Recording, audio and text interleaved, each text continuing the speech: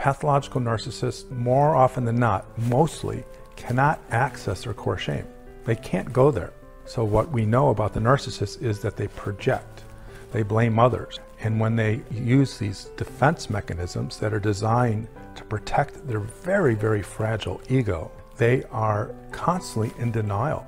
See, an SLD with their core shame that they can consciously manage, although painfully, they don't deny it, and they will talk to you about it, that they dislike themselves, they hate themselves, because of their conscious abilities to reflect on it, have the potential to solve it in psychotherapy. But their narcissistic partners cannot, will not, and should never, because they'll fall apart, so they can't go there.